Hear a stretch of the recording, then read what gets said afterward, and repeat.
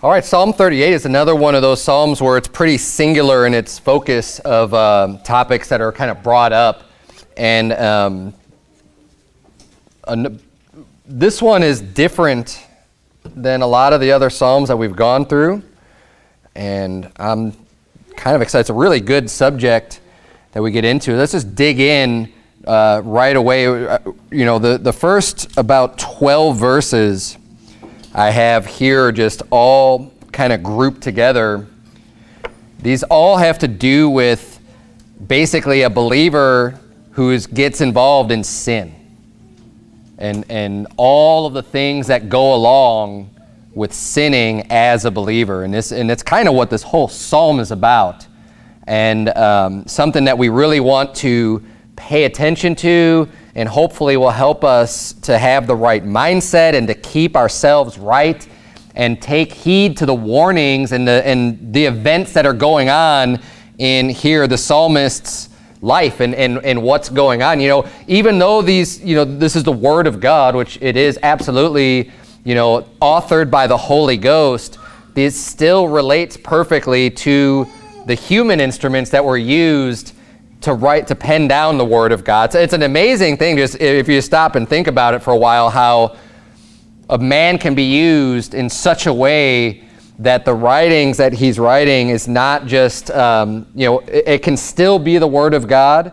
and still 100% relevant and personal in that person's life, you know, with the things that are going on, and yet, you know, it could still be in a sense coming from the heart, but still the Word of God, right? Being moved by the Holy Spirit of God and saying things that both apply to the person as well as just are the Word of God. So let's look at this and take it and bring to remembrance. As you know, the title of this psalm is a Psalm of David. It says to bring to remembrance. We need to bring this to our remembrance so we don't end up getting blinded by sin or thinking you know, too haughtily of ourselves that we could never get into sin. You know, the Bible says, let every man that thinketh he standeth take heed lest he fall.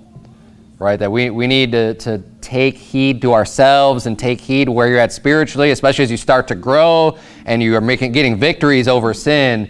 You know, no matter how long it's been, no matter, you know, how good you're doing, don't let yourself get too full of yourself of thinking that you're immune from sin and letting your guard down to sin and allowing yourselves to do things that maybe in the past you'd made these rules because you want to make sure that you don't get involved in certain sins, and then you just start thinking like, well, it's been a long time, I'm past that, and you start opening up, letting down your guard, changing the rules that you'd set up for yourself, and before you know it, people slip and fall and get involved in sin, and then you have to deal with the consequences of that sin.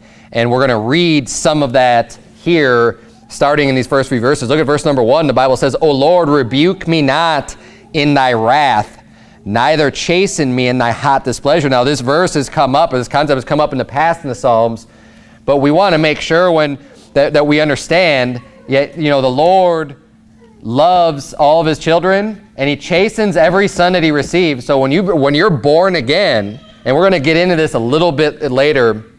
Actually, yeah, we're going to get into this a little bit later. When you're born again, you're not just, you know, it's not like there's no more punishment for any sin ever, because you're still going to be chastised and chastened. When you're born again, you become a child of God, and God's going to deal with you as a father deals with his son. So when you go astray, when you do things that are bad, when you do things that are wrong, then you got to face the discipline, the chastening of the Father. And this is a great way to start off this psalm as we get into this and we start seeing, you know, why he even brings this up is, hey, don't rebuke me in your wrath. When you're angry, you know, please, I know I need to rebuke, but don't rebuke me in your wrath, and don't chasten me in thy hot displeasure when you're just super angry. Why? Because you're going to get it worse. Everybody knows. When the parents come across a child doing something, just, what are you doing? And their blood pressure goes up. And if you catch that child right away to give them that disciplining, it's going to be much worse than if some time has gone by and then they get to you because we had a chance to cool down a little bit. And this is basically what David is saying to God, like, hey, don't rebuke me in your wrath, right? Like, I know I need to be corrected, just show a little mercy here and not get too upset with me and chasing me in thy hot displeasure. And then he continues on, though, because he says in verse 2, for thine arrows stick fast in me. Basically, I'm already receiving of it. You know, those arrows, they're already sticking in me fast. They're sticking in me. And he says, and thy hand presseth me sore. There is no soundness in my flesh because of thine anger. So he's already getting it from God. He's already being chastened and punished from God. But then look at this. He says, neither is there any rest in my bones because of my sin. And one of the things that you'll notice throughout this psalm is that there is no, downplaying sin. There is no making excuse for his sin. It's completely accepting and saying, you know what? It's because of me. So he's saying, yeah, I'm getting it bad. Yeah, I'm getting chastised. Yeah, I'm getting pressed sore, and the arrows are sticking in me. But why is that happening? It's because of my sin. It's because of my sin. And as much as we teach and preach the freeness of salvation and how great the gift is and how loving and merciful God is, and we go out on a regular basis, on a weekly basis, and go out and explain to people, no matter what you've done, God can forgive you of your sins, that gift is available, and you don't have to die and go to hell, and that you could go to heaven, and all of your sins could be wiped out and forgiven, and you're washed in the blood of Christ, and you're sealed, and you're sanctified. What great news that is, but don't let that deceive you into thinking that you won't be chastised and punished in this life after you're born again when you go off and sin. Because you will. And I'm going to stress this because I do believe it's important to bring this up even when you're out soul winning so people can fully understand the concept. Because we get, too many times people will falsely accuse us, just as the Bible says, let us do evil as that good may come. Right? And they were saying, that they were being falsely accused of having this attitude of, let's just let grace abound, right? Because where sin abounds, grace did much more abound. And that's a truth, and that's a fact. And some people that believe in, that are trusting in themselves and how good they are, don't like to hear that yes, it is true. Yes, it's true that no matter how much you sin, if you have Christ as your Savior, you are forgiven of all those sins. And you will not spend one day in hell, and even if you continue to sin after that, you will not ever go to hell, because God has given you a free gift of eternal life, and it's not based on how good you live. And that's a fact. But we also, it's important to get the full understanding just in general of what the gospel is and what it isn't. Because people accuse you of saying, oh, so you're just giving people a license to sin. So you think you just have a license to sin now because you're saved? Is that what it is? No. A license means you have permission to sin. And you know what? God's not giving you permission to sin at all. What, shall we continue in sin that grace may abound? God forbid. That's what the Bible says. So no, we don't teach people or show people that you have a license to sin. Absolutely not. And there are repercussions for your actions, and you are going to reap what you sow if you continue to sin. But I'll tell you what, that still doesn't change the fact of eternal life being a free gift, and once you receive that, you're saved forever. Okay, they're two different things. Receiving eternal life and being chastised and chastened in this lifetime because as a child of God, you've gotten into sin. And we need to be aware of both, because both are true. You can't just sin and get away with it. And that's what people like, one of the reasons they don't like hearing the doctrine of once saved, always saved, which is the gospel, which is eternal life. And people will shy away from that because they think, oh, so you think you could just sin and it's okay. And it's just fine. No, that's not what I'm saying. I'm not saying it's just fine. And that's how people relate this stuff.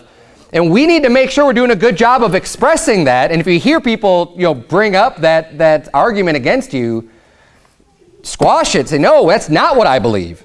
Make sure you're clear and say, I'm not saying it's okay. I'm not saying it's just fine. I am saying that Christ paid for every single sin before I was ever born. I am saying that that payment applies to the sins that I've committed in the past as well as the sins I'm going to commit in the future. But I'm not saying it's okay to sin, because it's not okay to sin, because it's still a transgression. You're still breaking God's law, and it's still going to make God angry. But I am saying that Jesus' blood is the only way to get to heaven, and it has nothing to do with how well I obey the commandments. But let's continue on here. He says it's because of my sin. Verse number 4, for mine iniquities are gone over mine head. As an heavy burden, they are too heavy for me. So he's talking about now the weight that bears down on him because of his iniquity. He said, my iniquity is just too much, basically, to bear. And you need to remember this when you get into sin, it's going to end up being a weight on your shoulders. It's going to bring you into bondage. It's going to cause you then ultimately to be in a state or condition where it's not as fun as you thought it was going to be when you started getting into the sin. And it's going to make things in your life a lot more difficult and a lot harder for a variety of reasons and a variety of ways, especially depending on what sins you're getting into. Right? Whatever it is, it's going to add a weight to your shoulders. It's going to add some level of bondage, some level of making it harder now to get out than you ever thought it was going to be. You think, oh, I'm just going to do this real quick and I won't do it again, and it's just I just want to have this little bit of fun or whatever it is. And before you know it, you realize you didn't do what you thought you were going to do. You ended up going a little bit farther than you thought you planned on. And then, you stayed a lot longer than you were planning on staying. And that's what sin does. It's going to keep you there. It's going to bring you into bondage. It's going to cause a weight to come down. And let's keep reading here. It says, "And a heavy burden they are too heavy for me." Verse number 5, my wounds stink and are corrupt because of my foolishness. Now, I don't think he's necessarily talking about physical wounds. He may be, and this may be something that happens from a fornication or adultery type of a sin, where you can get a disease that leaves you with sores and leaves your body in a condition that is going to end up stinking because of the disease itself. That may very well be the case. But even just applied spiritually, spiritually you stink when you get into sin. Spiritually, you're just going to be like, man, where have you been hanging out? What crowd you been running with? Where have you been? You've been hanging out in the gutter, and when you hang out in the gutter, you start to stink. That's why when you walk into the cesspools that are called bars, they stink. They stink something nasty. You've never walked into a bar that smelled good. You walk in and be like, oh, wow, this smells nice in here. Why? Because the booze itself is rotten. That's right.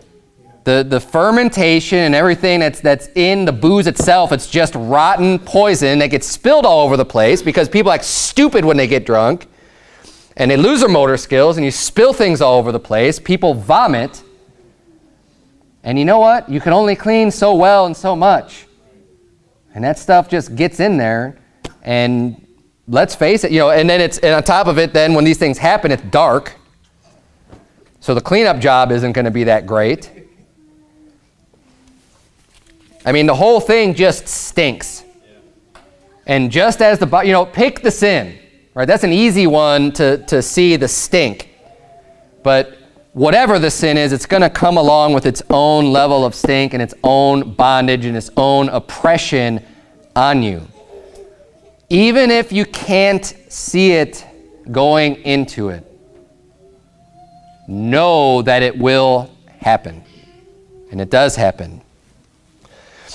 Verse number 6, I am troubled.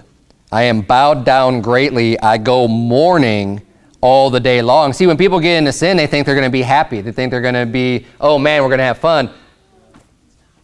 That's not really what happens, though. Maybe for a moment, there's some joy and stupidity and foolishness and this vain entertainment or joy that you get. But I'll tell you this much. The longer and the farther removed you get from things, and the more holy and righteous you can start to live, the less of even that vain enjoyment you're ever going to receive from sin. The more knowledge you have, the closer you're able to get to walking a righteous, godly life, the more that sin is going to bother you, and you won't get any satisfaction or any gratification, even to the flesh, of getting involved in the sin, because you're just automatically going to be like, hopefully, right? I mean, and definitely the longer you go doing right, when you start getting involved, it's just going to be like, this isn't even, like I thought I was going to enjoy this, but it's not even enjoyable at all. I mean, I couldn't imagine if I wanted to go out, because one of my sins of the past was like drinking, right, and getting drunk, I'd be petrified the whole time. If I just decided to go out, you're like, man, I'm just going to go have a beer, like, it would be the least enjoyable thing that I could think of doing. It's like, man, this just isn't, like, I wouldn't even want to risk it, right? And you know, that's good to have that feeling, because you know what that is? That's a proper fear of the Lord. That's right. Yeah, that's good. And when you have that level of fear of the Lord, it's going to keep you straight on a lot of things.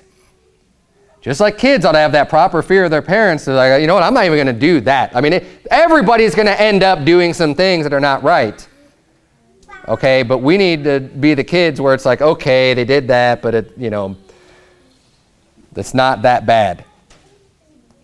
The kids ought to be petrified into getting, but like, man, I'm never going to do that. I don't know what my parents would do if they caught me doing that. And it's the same attitude with God, because here's the thing.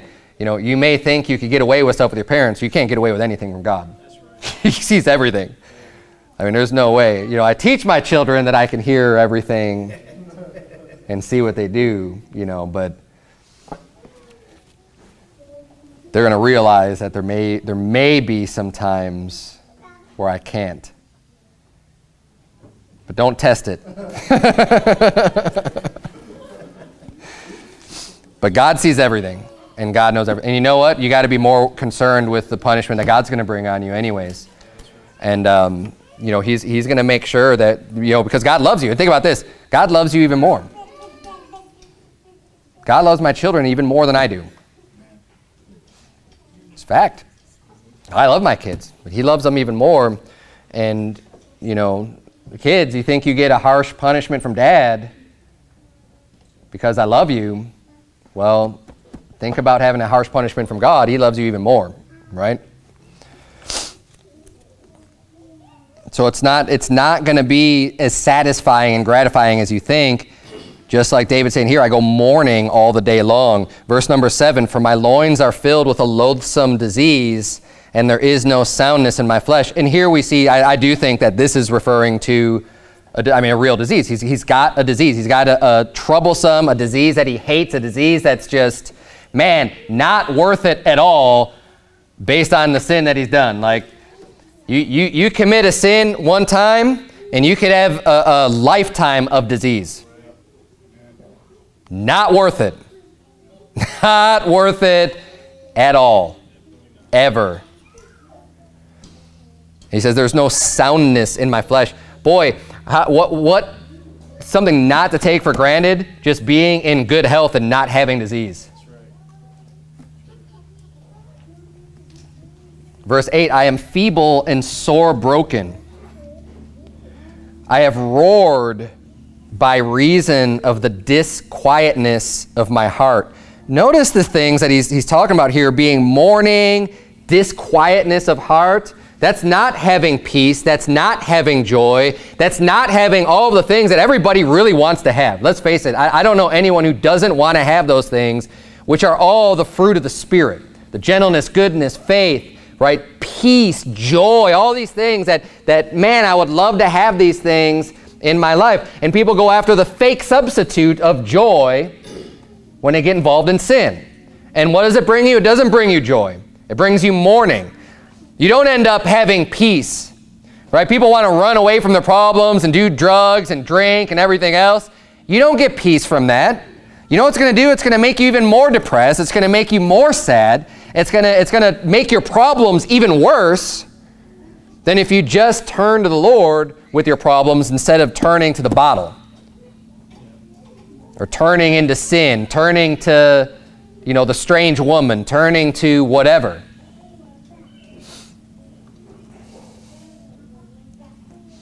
There's no peace here in what he's saying. I've roared by reason of the disquietness of my heart. Verse number 9, Lord, all my desire is before thee, and my groaning is not hid from thee. My heart panteth, my strength faileth me. As for the light of mine eyes, it also is gone from me. My lovers and my friends stand aloof from my sore, and my kinsmen stand afar off. So he's saying, people don't even want to get close to me anymore. My friends, my family, you know, they're keeping their distance. And then it says in verse 12, not only are the people who are close to him now not wanting to get close to him, which that's where you turn to for your comfort and edification. You don't get that anymore. He says, they also that seek after my life, his enemies, lay snares for me. And they that seek my hurt speak mischievous things and imagine deceits all the day long. Wow, who'd have thought? All of these things are happening. Why? Because of my sin is what it says in verse number 3. Turn if you would to Romans chapter 7. The foolishness of the person who thinks, oh, once saved, always saved, so you think you just have a license to sin. Oh, you can just get away with it. Yeah, I don't call this getting away with it. That's right. At all. Having mourning, disquietness, no soundness in the flesh. You know, your enemies are setting traps for you now. Your friends don't have anything to do with you. Sorry, this is not what it's all cracked up to be. And this is not, oh, you're just getting away with your sin. At all. That's why one of the best ways I like to explain this to people is bringing up the concept of being a child, being born again, because it's like saying, oh man, if I don't put my kids in my oven and turn it on broil and lock them in there, then they're just getting away with all the things that they do when they break the rules. No, not at all. They get disciplined, they get spanked, they get punished, they have that chastisement. It's not that they're not getting punishment if I don't just burn them and torture them. But I'm never going to do that because I love them because they're my kids. And see, God's never going to do that with his children either. Even when they screw up, he's going to discipline them. He's going to chastise them. For sure. Undoubtedly. But he's never going to cast them into hell where the people who were never born again go. The people who were never part of his family go. The people who aren't receiving the chastisement of the Lord. Because they're bastards, not sons. Those are the wicked that seemingly get away with everything in this world.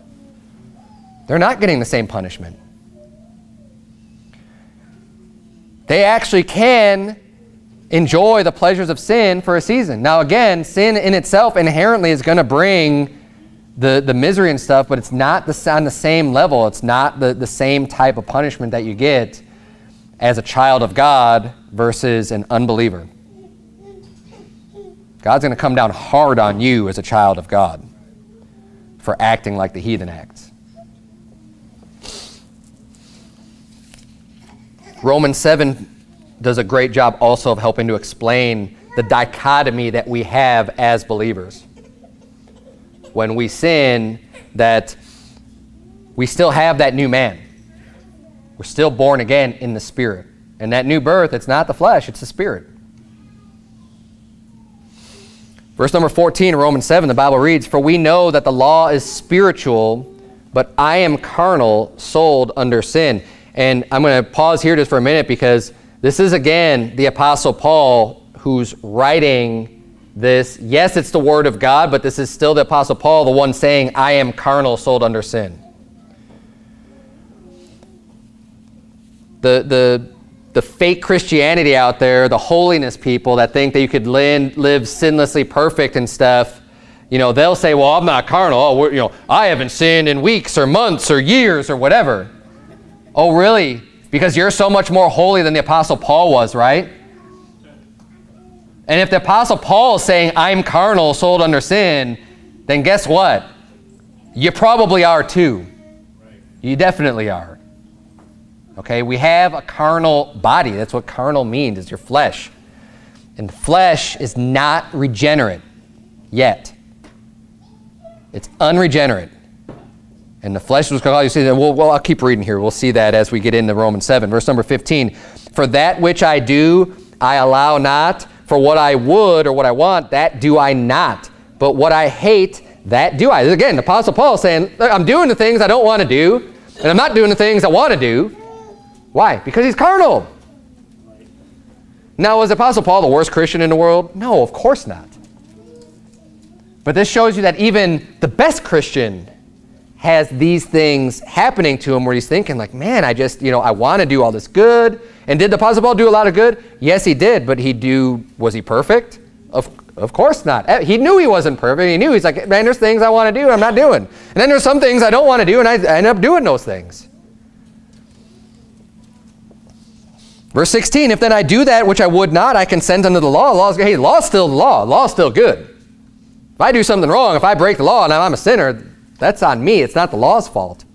Verse 17, now there is no more I that do it, but sin that dwelleth in me. For I know that in me, that is in my flesh, dwelleth no good thing. For to will is present with me, but how to perform that which is good, I find not. And just this concept, he says, sin dwells in me. So for people just to say like, oh, well, I'm without sin.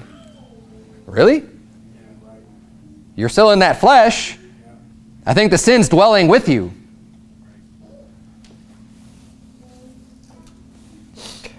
And he's explaining, yeah, I still have a free will. To will is present with me, but how just to do and make sure that my will allow me to do everything that's right, he said, I'm having a hard time doing that.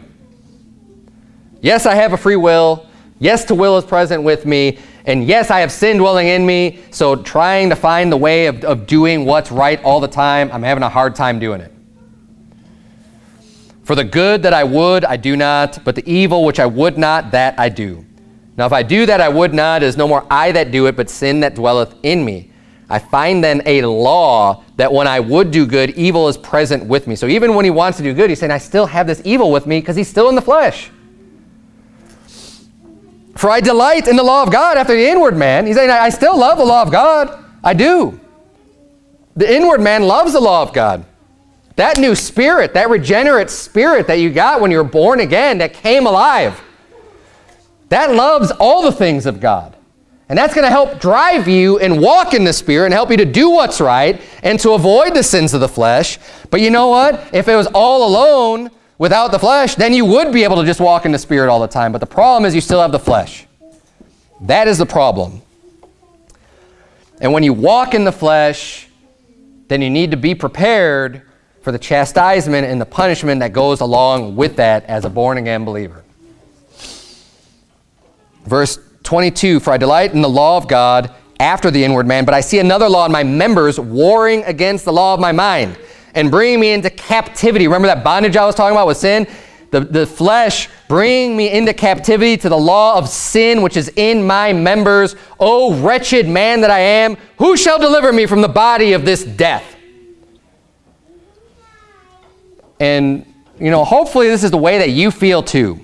Because you want to do what's right. You've got that new man. And anytime the flesh tries to take over, it's discouraging. And you go, man, I just want to be rid of the stinking body that's causing me to do bad things. I just want to do what's right. And I want to do it right all the time. Because that's what I want. And I'm having a hard time finding a way to do right all the time because it's what I want to do, but his body is just holding me back and making me do these things, and I don't want to do them. And so he says, I thank God through Jesus Christ our Lord. So then with the mind I myself serve the law of God, with the flesh the law of sin. And what we need to do, hey, we have a will. We do have a will. So there's no excuse. And he's not giving an excuse. He's just explaining reality. He's not excusing any sin that he does. Just as David doesn't excuse the sin that he did. But the reality is we still have the sinful flesh that's going to tempt us and lure us into making bad choices. And because of that, sometimes we lose out to the flesh. Now, we still deserve to be punished for that. And we're going to reap what we sow. But we have to understand the nature. And even understanding that nature is important too, which goes along with salvation. Because I don't want people doubt, oh man, I don't know if I'm really saved because, I'd really like to have a drink right now, or I'd really like to do this, or I'd really like to do that sin, And these people that teach you got to repent of all of your sins to be saved are the ones who are causing the confusion Because now you got people who are honest with themselves, and they're not just trying to put on a front and a show, and oh, I'm so holy, and I've never wanted to do anything bad after I got saved, and I never cussed again, and I never drank again, and I never smoked again, and I never did this again, I never did that again, and I just lived perfect ever since I got saved because I repented of all my sins. And I'm truly saved. And these people like to showboat, and they're dishonest with themselves, they're dishonest with everyone else. They're probably not dishonest with themselves, they know they're lying. All those phonies know that they've sinned and they want to sin, you know, at some level, right? I'm not saying they're all just unsaved necessarily, but, you know, when you start, the harder you get on that doctrine, the more likely it is that you're not saved. Because people telling you, you gotta get rid of all that sin to be saved or whatever, and you're never going to want to do any of that stuff again, it's just simply not true. Because if that were the case, then you could question the Apostle Paul's salvation. Because he's the one saying, hey, I'm a wretched man that I am. Who shall deliver me from the body of this death? The body's causing me to do all these things I don't want to do. Oh, but you're perfect, right? And you don't do those things anymore. Because you've been saved and I repent of all my sins. Nonsense. Garbage. And you know what? That type of teaching, it spreads beyond just within churches. Other people hear this stuff. And now we got to deal with that when we go out and preach the gospel and make sure that the people who are unsaved out there can understand that that's not how you get saved. I mean, how many people, and you don't have to raise your hands or anything, because I know everybody's experienced this that's gone soul winning for any length of time. You run into people, oh yeah, I'm not quite ready to get saved yet. Why? Because they're thinking, well, I need to stop drinking, I need to stop smoking, I need to get my life in order. You know, like, man, I want to, I've got kids now, and I want to do this. I don't think I'm quite ready yet to get saved. There's still some things that I'm dealing with. That's not salvation. You've been taught that way by some liars, these holier-than-thous that want to puff themselves up and think that they're so spiritual and righteous, and you're so wicked and bad, and you need to clean up your life before you get saved. That's not the way it is. Jesus Christ will save you today. Now is the day of salvation. Amen. Receive the free gift as everyone who's ever been saved had to do. Humble yourself, receive the gift, and be saved of all your sins. And that new man, that new creature will desire to do what's right. It will. But that flesh that hasn't changed, still going to want you and try to lead you to do all manner of sin. And the ones that are going to be the easiest to do are the ones that you already had a problem with up to that point. Those will be the easiest ones to get back into. And that's a fact. And these people that want to claim that someone who was a drunk and then got saved and, oh, well, they're back into drinking again, well, then they must not be saved. Phony, liar, bunch of garbage teaching. We have a flesh. Romans 7, I mean, so many places in the Bible prove this. So many places do. I like pointing to Romans 7 just because you got the Apostle Paul saying, hey, look, I'm carnal and I'm not doing all the things that I want to do. And he's done all kinds of great things. So if he's having a problem trying to get his flesh under control, everyone has a problem getting their flesh under control. It's a war. That's why he said, you know, in another place, I die daily. Daily. I mean, this is a daily battle of spirit versus flesh. We have the will. We have a will. We can decide. We can choose what we're going to do. But we need to battle every day against that flesh and battle to do what's right. And understand, and one of the things that might help you to make the right choice, to will and choose the right way, is understanding that if I choose the wrong way, if I do what's bad, if I do what's wrong, there's a punishment that's going to be coming. And it's not going to be pleasant, and it's not going to be good. So let's avoid that and choose right. And look at what David wrote in Psalm 38 for those first 12 verses of all the problems that he's having in his life because of his own sin. That if he didn't get involved in his sin, he wouldn't have those things. And guess what? David was saved. And all of his sins were forgiven eternally. He never had to worry about going to hell. But as a believer, you still have to worry about being punished by God right here, as long as you're alive on this earth. You know what David never has to worry about now? He never has to worry about getting punished by God anymore. The flesh is gone. It's in the ground. It's part of the dust.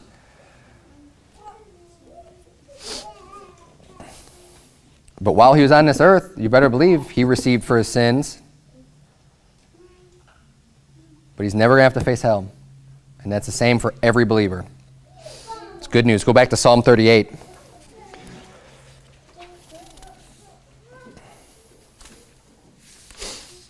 Verse number 13, but I as a deaf man heard not, and I was as a dumb man that openeth not his mouth. And this was, just going back to the context, verse 12 was, they also that seek after my life lay snares for me. So his enemies basically are saying, mischievous things, and they're trying to plot and plan against him. And he's saying, while these things are going on, he's in sin and he's in darkness. So I'm like a deaf man. I didn't hear. I'm like a dumb man. This stuff's going on around me, and you're not going to be able to even know what's going on. I'm not saying you always will be able to, but you know what? If you're a child of light and you're walking in the light, it's a lot easier to see the snares and the traps that are laid out for you than when you give up your guard and you start walking in darkness. Then you'll fall into those traps. Verse number 14, thus I was as a man that heareth not, and in whose mouth are no reproofs. He's not correcting the wicked anymore.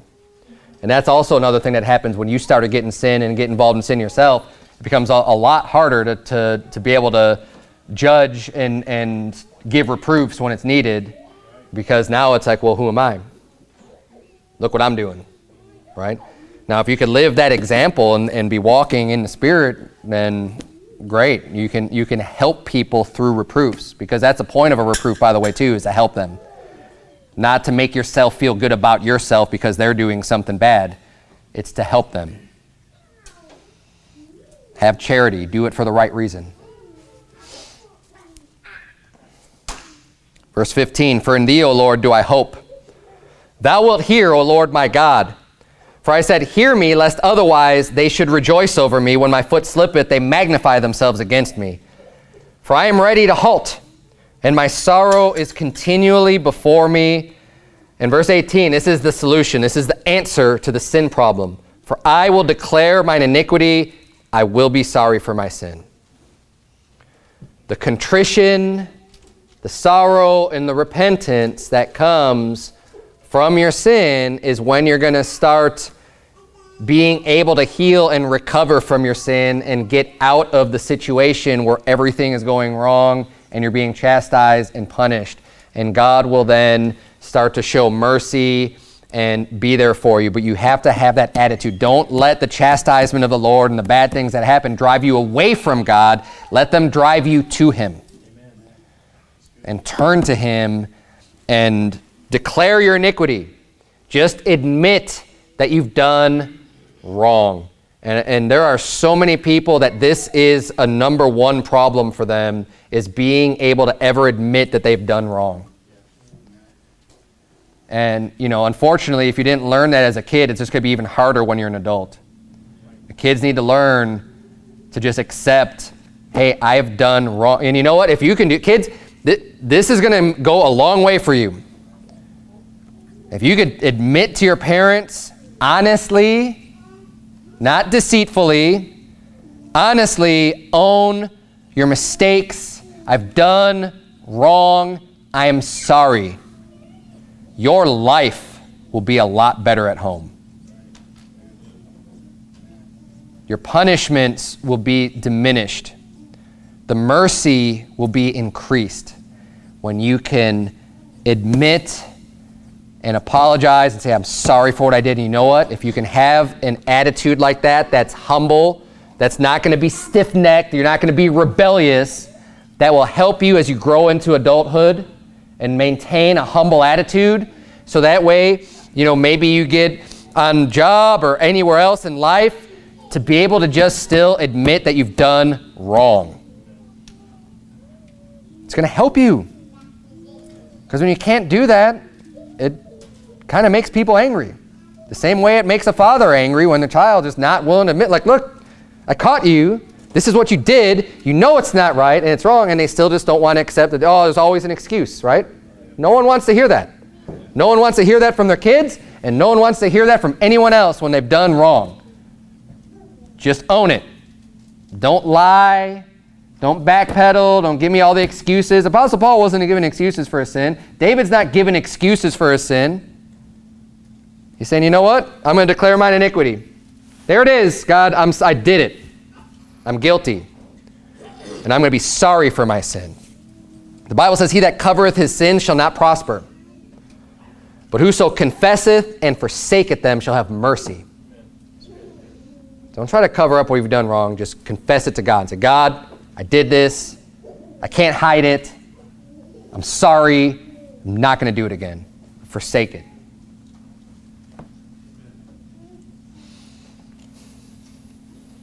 You say, well, Pastor Berzins, I thought you just said you didn't have to do, look, for your eternal salvation, there's a level of, you do have to recognize that there's a punishment for your sin.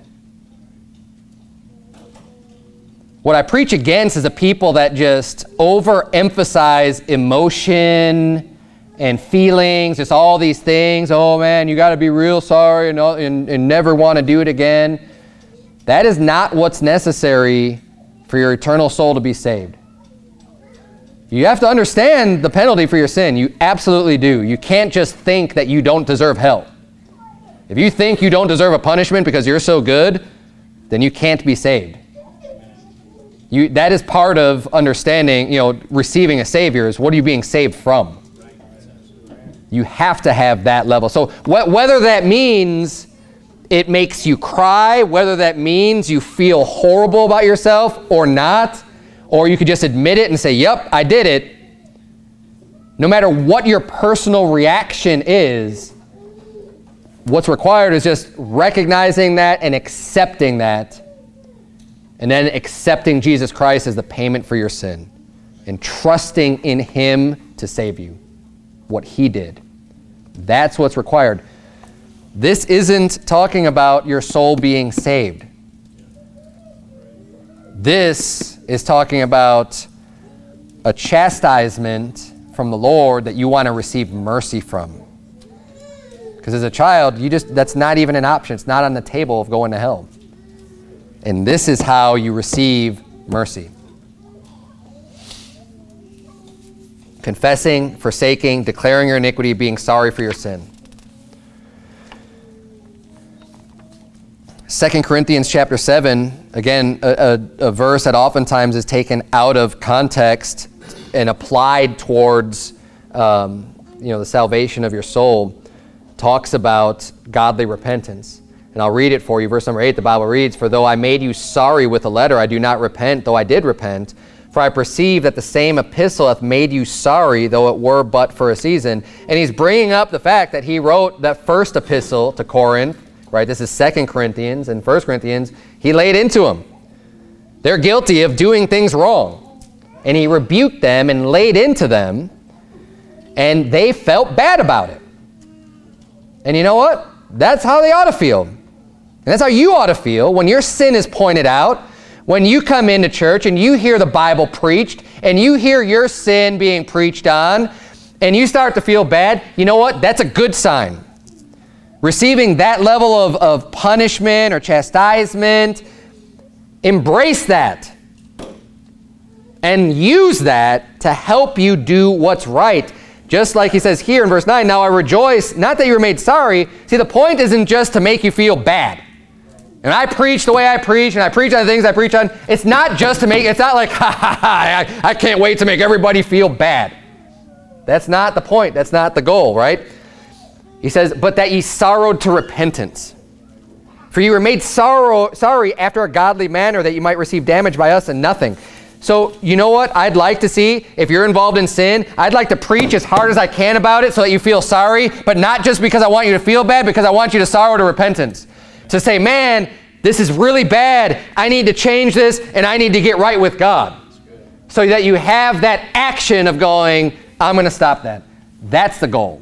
That's the point. That's why the Apostle Paul was coming down hard on the church at Corinth. That's why he wrote the way that he did. And look at what happened. He says, for godly sorrow worketh repentance to salvation, not to be repented of. But the sorrow of the world worketh death. Now, again, I've brought this up in the past. Salvation can mean many things. Can it apply to the salvation of your soul, your saving of your soul? Yes, it can. But it can also apply to the saving of your flesh. It can also apply to the saving of many things. Your marriage, there's lots of things to be saved from. David, we see in the Psalms oftentimes, is praying to God for deliverance and salvation from his enemies.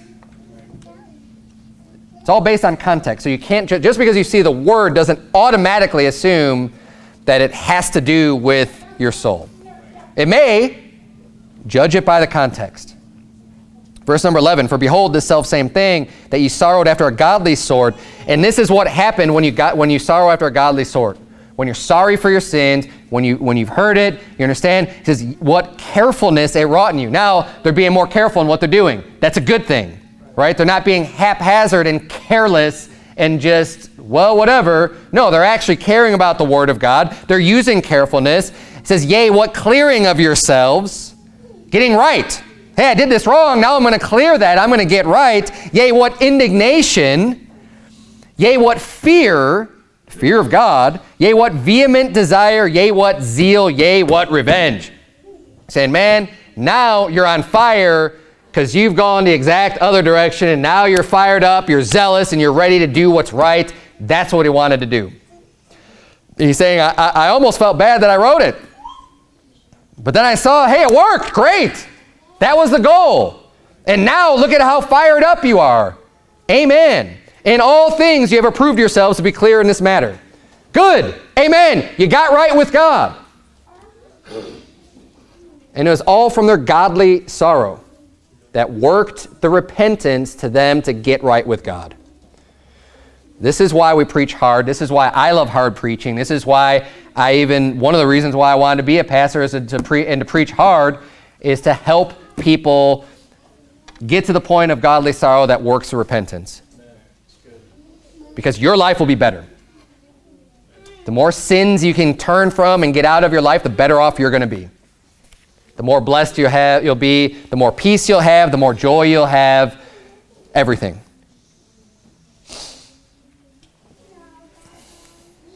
Back to Psalm 38, verse number 19.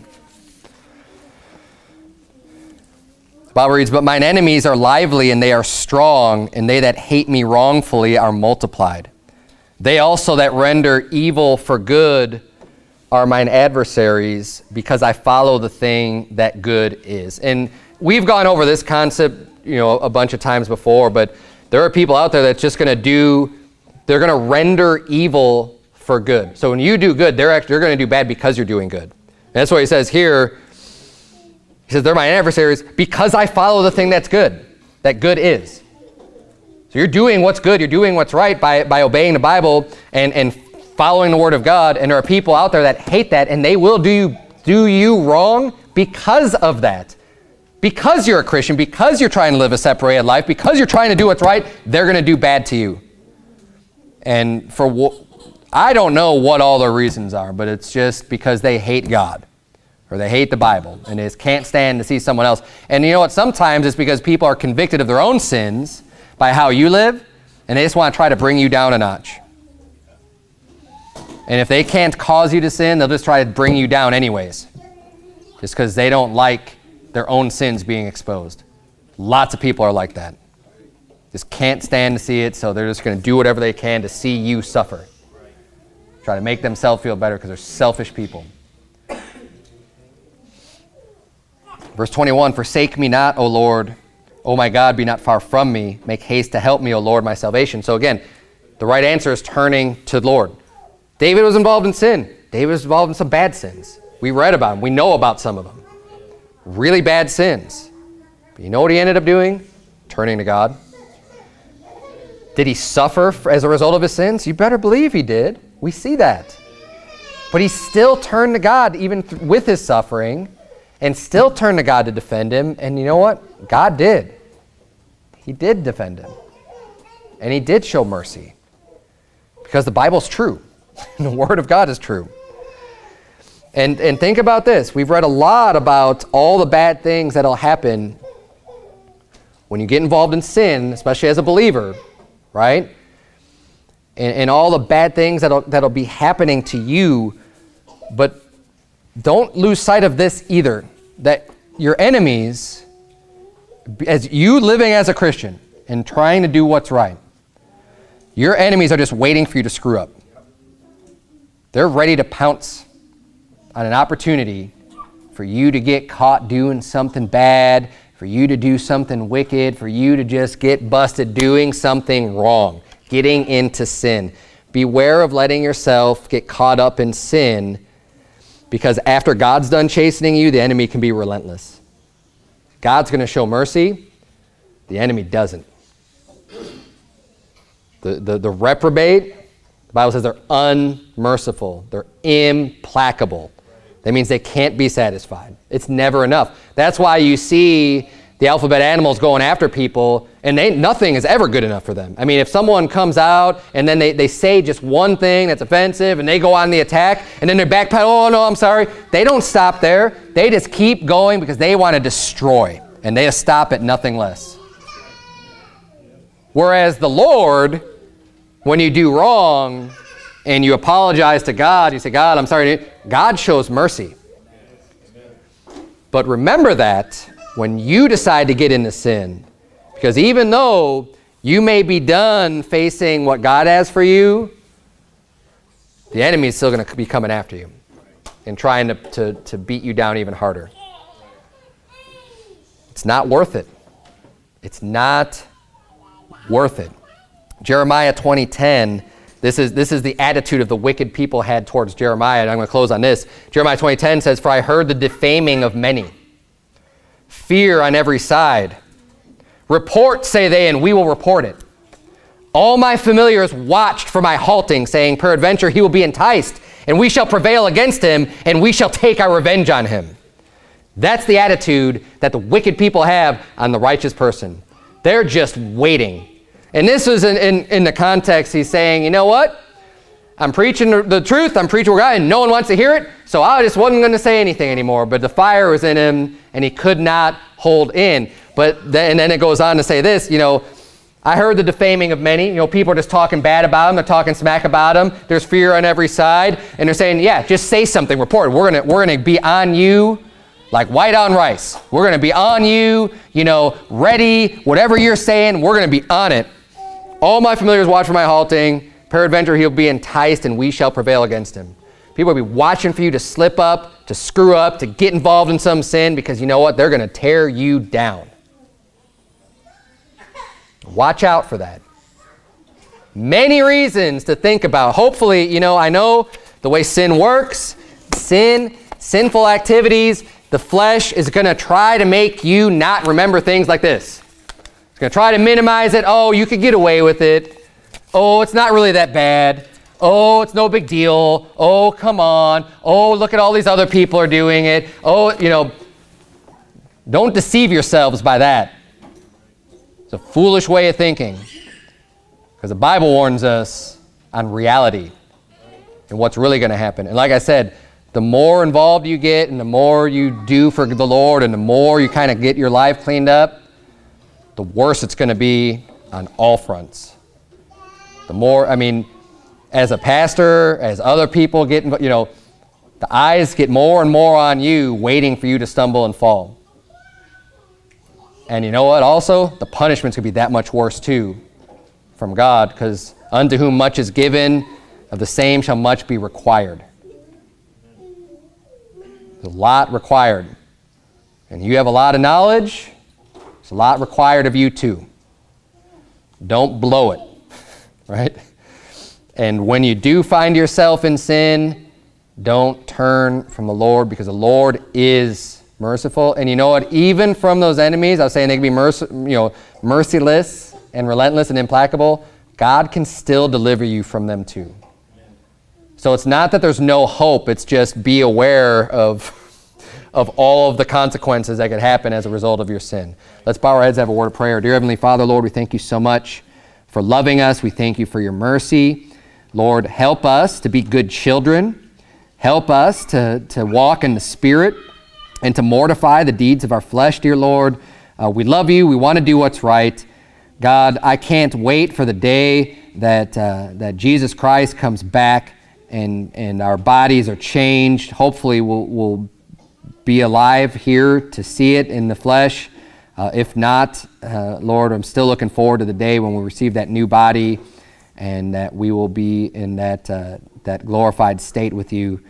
We love you and we thank you so much for saving us and giving a free gift of eternal life. In Jesus' name we pray, amen.